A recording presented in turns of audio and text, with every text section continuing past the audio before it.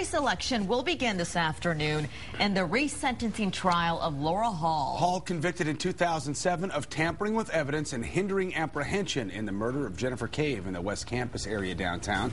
With more on why she's being retried, our Kate Whiteout is live at the Travis County Courthouse with the details. Kate?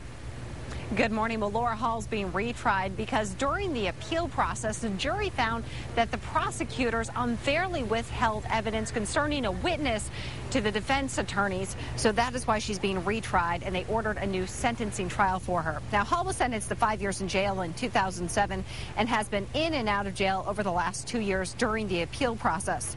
Now, the jury in her appeal found that prosecutors improperly withheld information about a cab driver who testified during Hall's punishment phase, saying Hall made rude remarks about Cave after the murder. However, after the trial, Hall's lawyers learned the driver was not able to identify her in a photo lineup with police. Now, currently, Colton Pataniak is serving 55 years for the murder of Jennifer Cave. Last month, his attorney filed an appeal in the case, stating that Hall may have had a larger role in Cave's murder.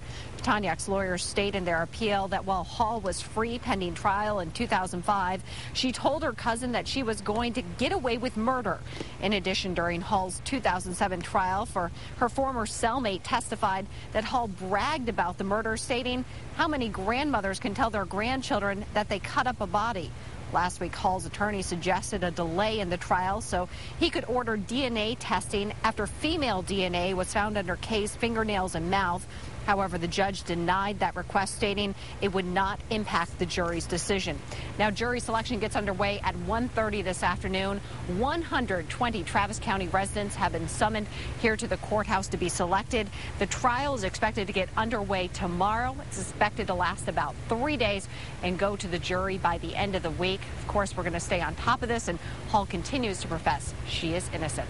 We are live from the Travis County Courthouse. Kate Whiteout, KXAN, Austin News. Kate, thank you.